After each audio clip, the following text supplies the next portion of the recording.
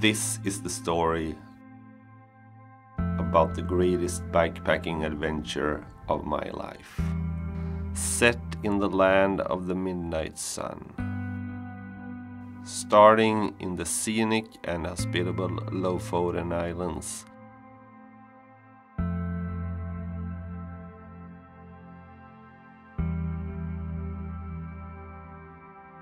And ending where the road ends.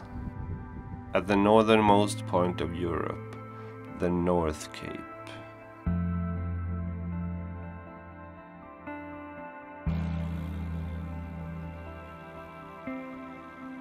An 1100 kilometer long ride going along jaw-dropping fjords, sandy white beaches, snow-covered peaks,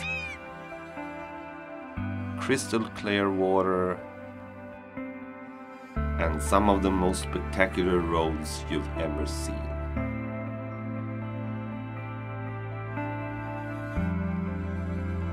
All these things combined makes this an adventure of a lifetime.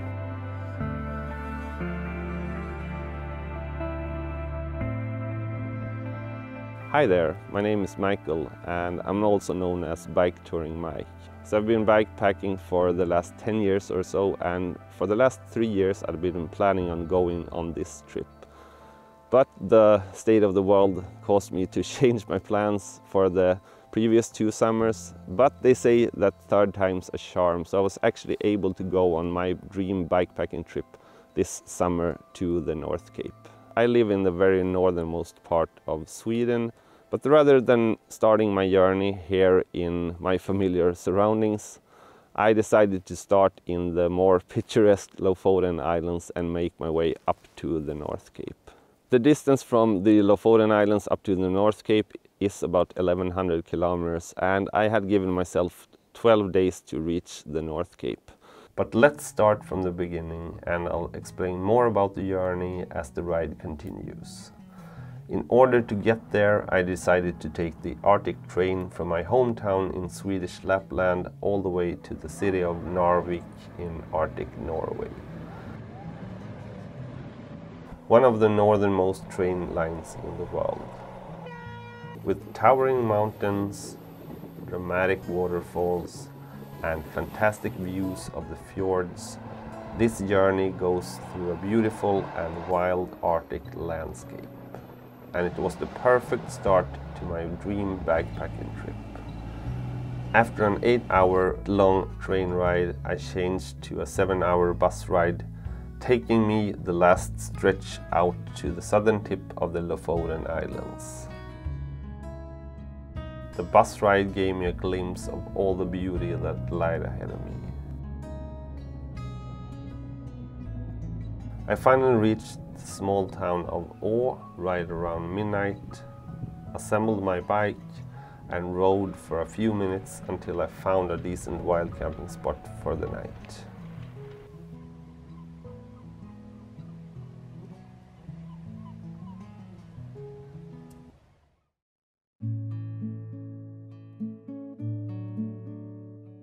The next morning I quickly made my way to the small fishing town of Reine, where I got the first great photo opportunity. If you come across photos from Lofoten, they're likely taken right here in Reine. With the traditional red fisherman huts and with the impressive backdrop of the granite peaks shooting up of the fjord, this place has been named one of the most beautiful places in the world. And it's easy to understand why.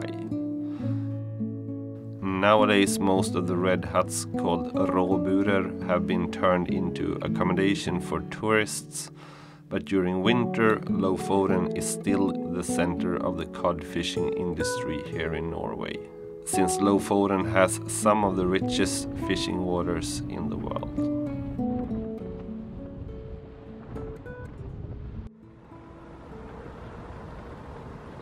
So all over Lofoten you see and definitely smell these dried codfish that hangs on these wooden structures. They're called stockfish, and the name comes from the sticks that they are hung from. So these fish are caught in February and left to hang here for a couple of months so that they're cured. And then they ship all these fish down to Italy, where it's served as an Italian specialty called bacala.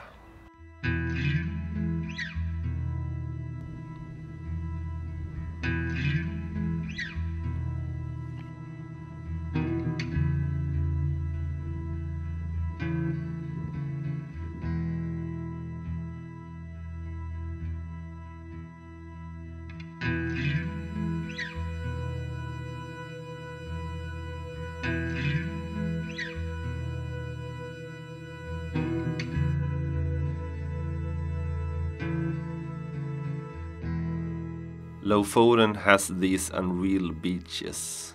With white sand and turquoise crystal clear water, you almost feel like you're in the Caribbean sometimes.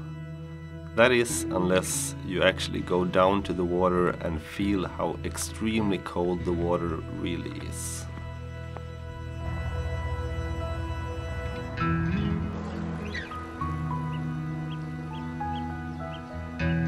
Wild camping can be a bit tricky in Lofoten since tourism has basically exploded during the last couple of years. But if you just take off the main road for a while and head for a less traveled road, you're sure to find an abundance of amazing wild camping options. Is it just me, or can you see all the flies?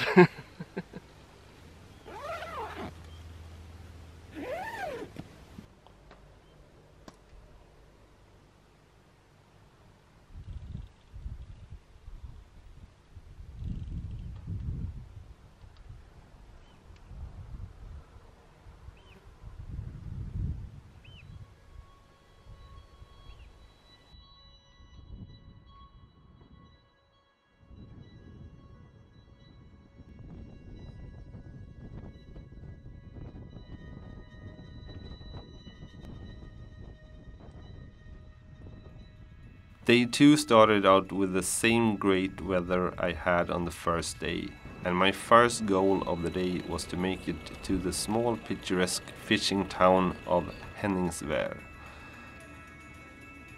Well known for its fishing industry, architecture and museums.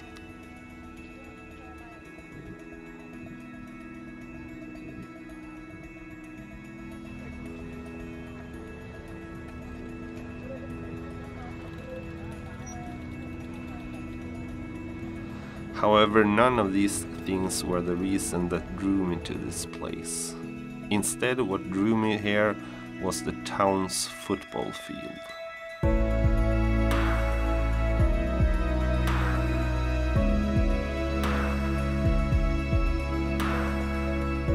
In 2021, the Handlebar football field was named the most beautiful football field in the world by none other than FIFA.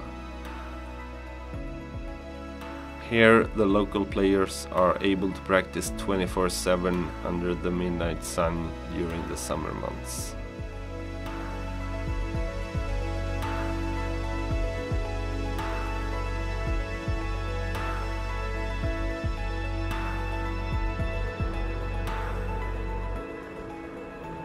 I continued north after Handlebar and found myself cycling late into the evening, trying to make it to the very top of the Lofoten Islands. My very intense 2 days of cycling around these islands was about to end. But the island still had one epic surprise in store for me. The road that I'm cycling on right now is called Midnattssolsvägen, or the Midnight Sun Road. A pretty fitting name to a fantastic road here along the Arctic Ocean.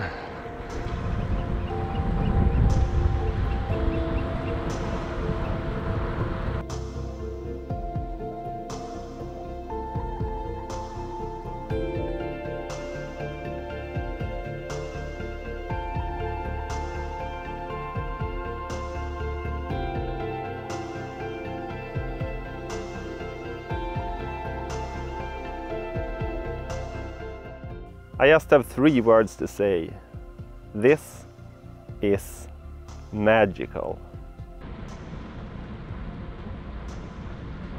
Just a couple of kilometers later, I made it to my camp spot for the evening. A secret bike shelter that somehow wasn't much of a secret anymore. However, I made it just in time to pitch my tent, sit down in a chair and enjoy a glass of red wine as I enjoyed the midnight sun over the sea. A great ending to a fantastic day. My days in the Lofoten Islands were coming to an end, but I wasn't in despair since I knew my adventure had just started.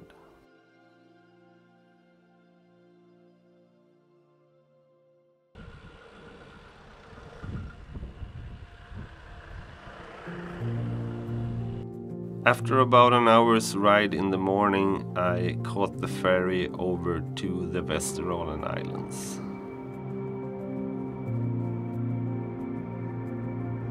And after a 30-minute ferry ride, I entered a new chapter of this adventure, the Lofoten Islands.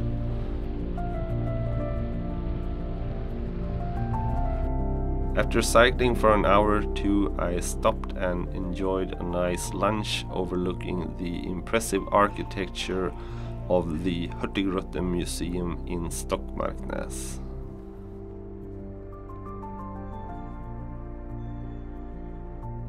And lo and behold, just as I sat there, one of the Hurtigruten ships actually entered the harbor.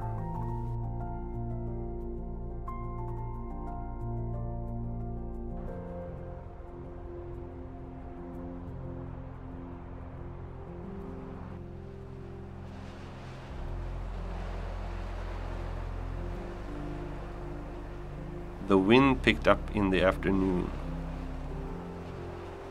but thankfully I was enjoying a nice tailwind, so I wasn't really complaining.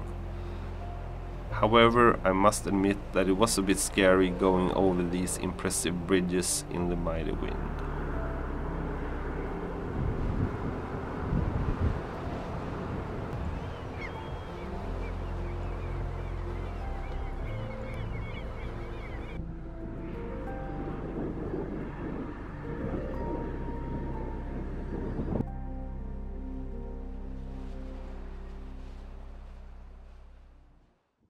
On day 4, the clouds were back again.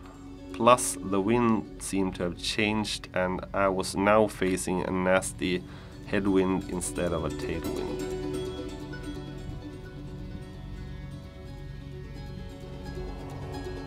The west coast of Andøya is home to one of Norway's scenic routes.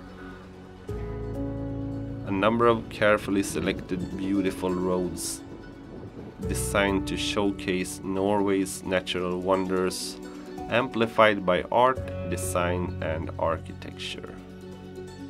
This specific road displays a wide mix of terrain, everything from a jagged coastline to white sandy beaches. And even though it was a bit overcast on this specific day, it was still an incredibly beautiful landscape to ride through. Just imagine what this would look like on a sunny day.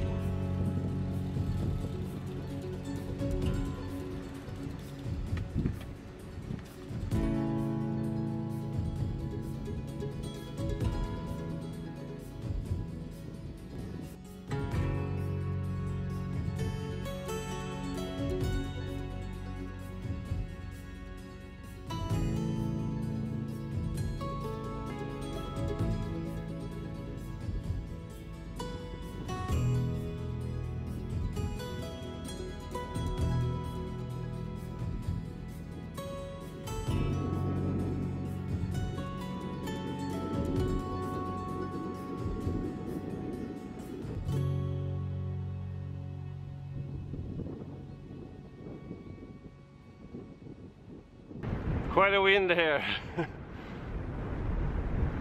Later in the afternoon I hopped aboard a ferry that would take me to the island of Senja. And after about 2 hours on the ferry, the weather had totally changed from the cold and misty weather back on Andøya to now a sunny and lovely evening in Senja. In Senja and some other places around Norway, they have this really smart system for cyclists going through tunnels. You push a big red button as you enter the tunnel, and then lights outside and inside of the tunnel blink in order to alert people driving cars that there's one or a couple of cyclists inside of the tunnel.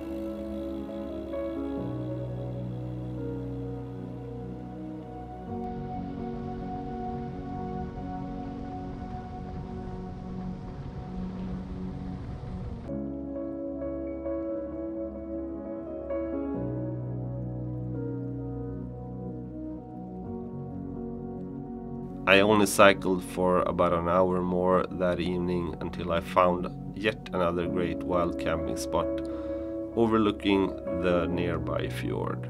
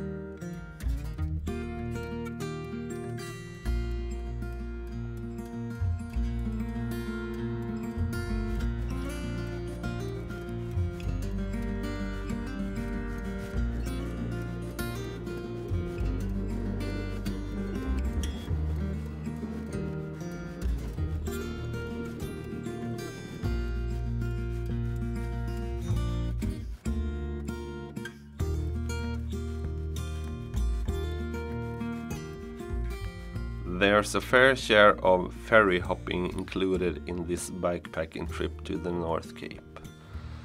But as long as you're prepared and have studied the ferry times ahead of time, the ferry rides themselves are actually a welcome break from all that time in the saddle.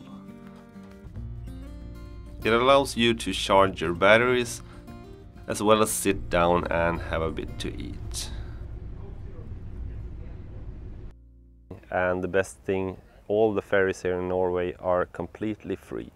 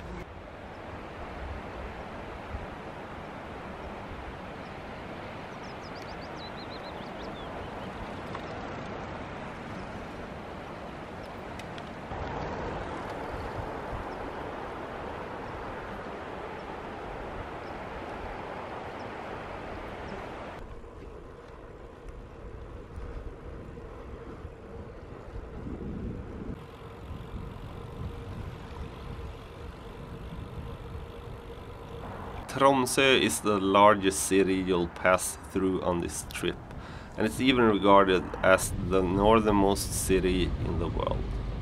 The city is very widespread and very hilly in the city center, so it took me quite some time to get through it. I did, however, take advantage of what the city had to offer. Two things you can experience without having to get off or leave your bike for a long period of time are the Arctic Cathedral and the Arctic Botanical Garden. I found the Botanical Garden in particular very interesting.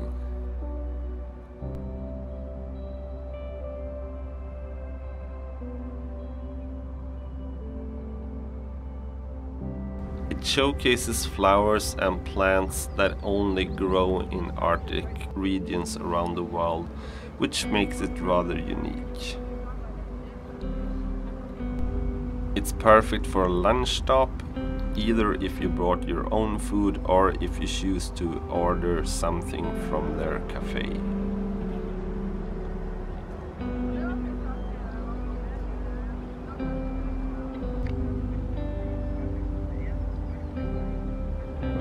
Leaving Tromsø took just as much time as entering the city, although leaving the city to the east turned out to offer magnificent views of the nearby fjord.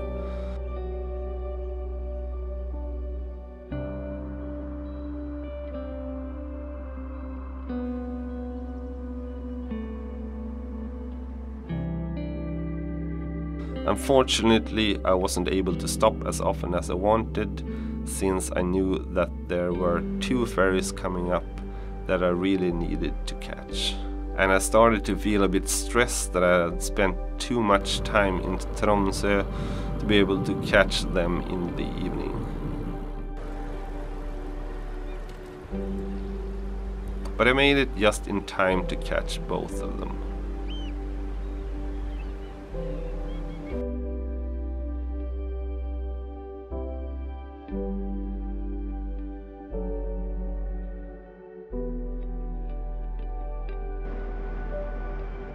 After leaving Tromsø, you could definitely feel a shift in the number of cyclists along the road.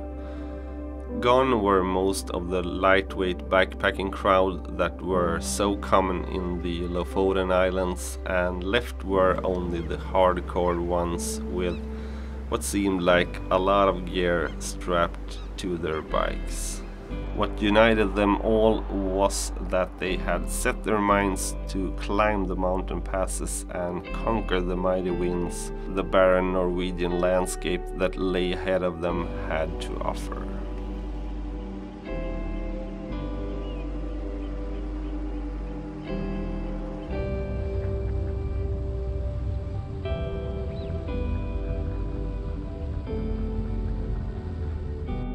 It had already been a very long day in the saddle, but somehow I was still feeling fresh, and the wonderful backdrop of the Lyngen Alps sure helped me to try to put in a couple of extra miles late in the evening.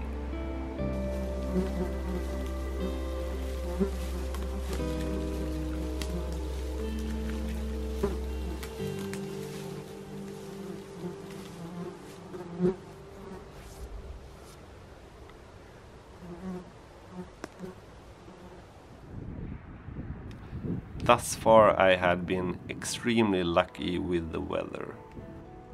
So I guess I had it coming. On the 7th day I was supposed to make it over the Kvæningen Pass, which in good weather offers magnificent views of the fjord below. Unfortunately, this was not going to be one of those days.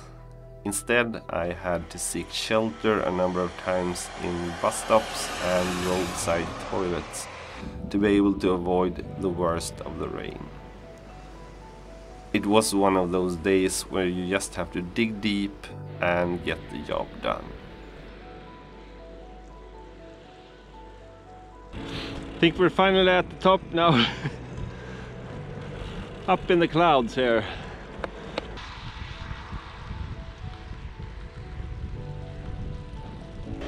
And here we have the first reindeer of this trip.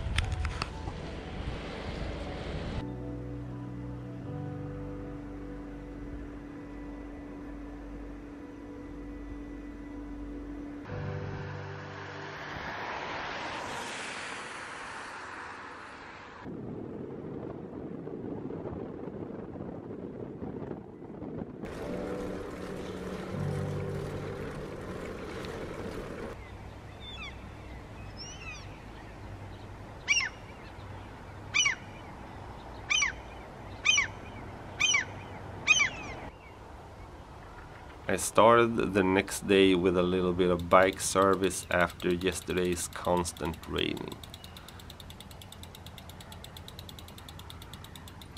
The weather looked really promising with clear blue skies in the morning. Little did I know that this would soon change and turn into one of the most challenging days, both due to the weather and the terrain that laid ahead of me. As I was approaching the town of Alta, the rain was upon me again, and it hit me hard.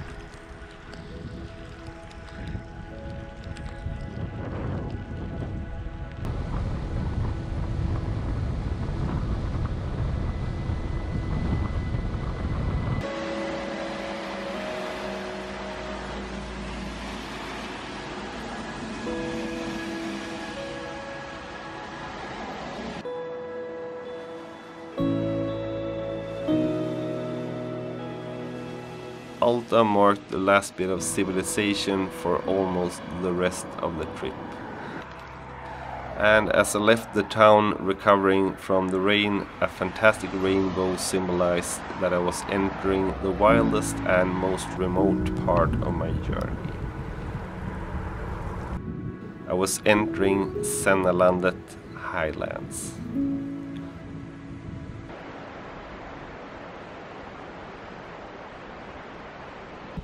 Sennalandet is Norway's largest highland area and it's classified as Arctic tundra. Characterized by cascading rivers, snow-covered hills and high bushes. And I say bushes since trees can't really grow around here.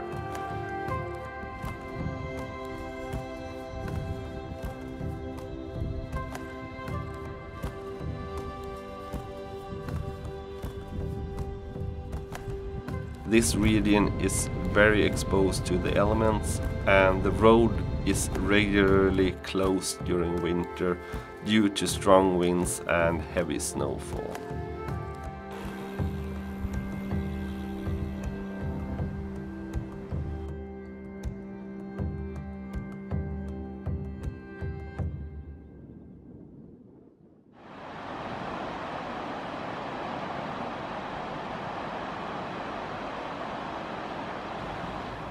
The next day I had finally completed my journey over Sennalandet Highlands and made my way down to the Porsangerfjorden, the fjord that would accompany me for the rest of the trip all the way to the North Cape.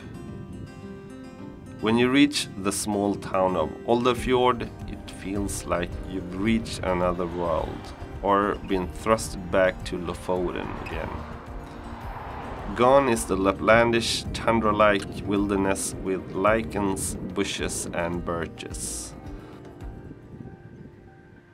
And it's replaced with picturesque small fishing villages and further on rough crags escorting the coastal road.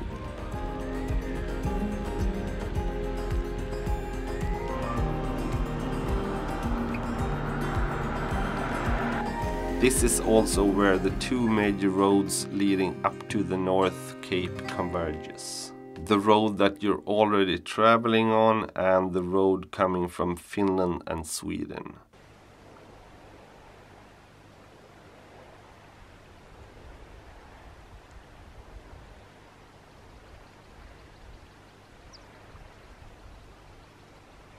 Even though it initially felt like I had arrived at a more inhabited part of Norway, it was easy to forget that I was still basically in no man's land. With over 100 kilometers to the next town and virtually no shaded flat space to put up my tent, I knew I'd be in some serious trouble if a thunderstorm were to catch up with me again. And just as I had that thought, I heard the first sound of thunder coming from behind.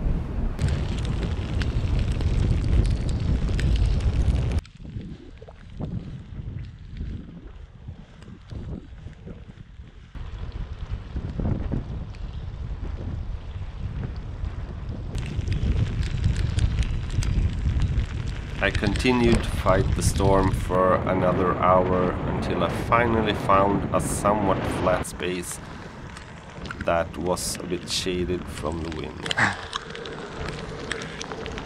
Woo! I quickly pitched my tent in the pouring rain and jumped inside of the tent.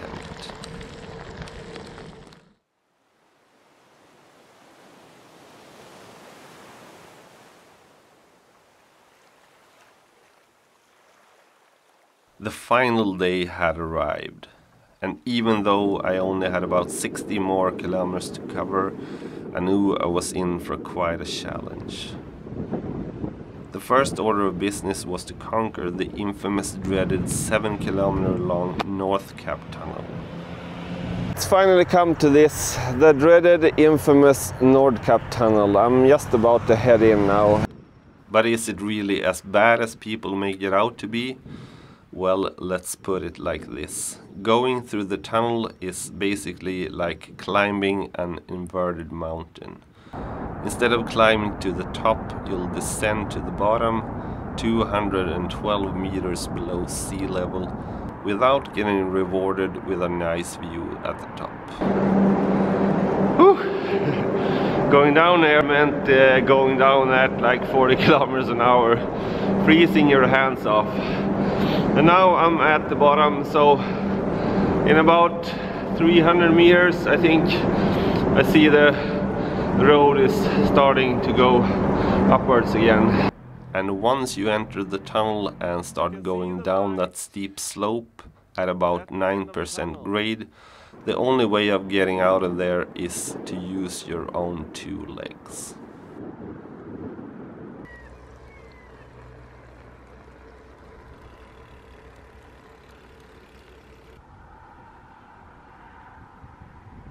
Just after leaving the town of Honningsvåg, there's a sign saying that the North Cape is only 20 kilometers away. Don't get fooled that you've only got about 2 hours of cycling left. Instead, look at this as the final boss in a Super Mario Bros. Video game.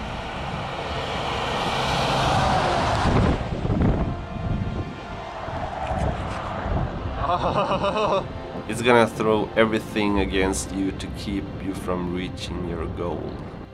Insane winds, heavy downpour, construction work, and crazy steep ascents.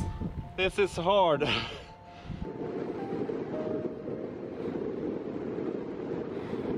And did I mention the Goombas of the road, the RVs?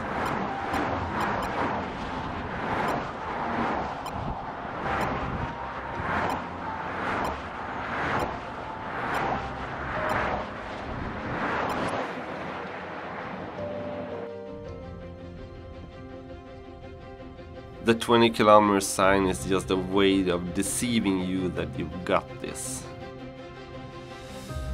But you do got this. This is what you've been striving for during the past 2 weeks.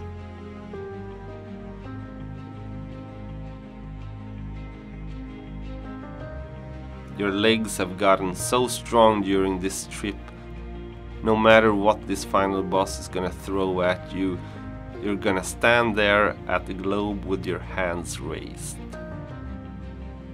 And on the way there, you're gonna get rewarded with incredible views. So what's wrong with you? Dig deep and start pedaling. You're almost there.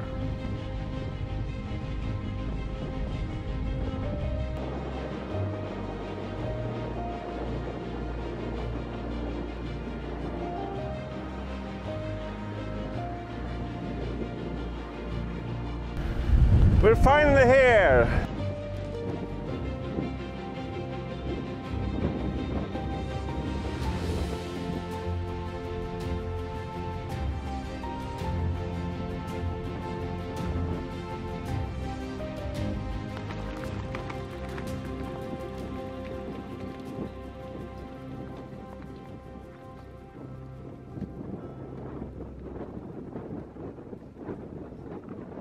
Over the past several years of bikepacking, I've realized that some of the greatest days I've experienced on my bike aren't the warm and sunny days when you're stopping for an ice cream break in the shade. Instead, what I remember most are the challenging days with pouring rain, endless tailwinds, and going through 7-kilometer long tunnels under the sea. Days where you just have to dig deep and push yourself up that last hill. I knew when planning this trip to the North Cape that I was setting myself up for a handful of those Type 2 fun days. And Arctic Norway sure lived up to the hype.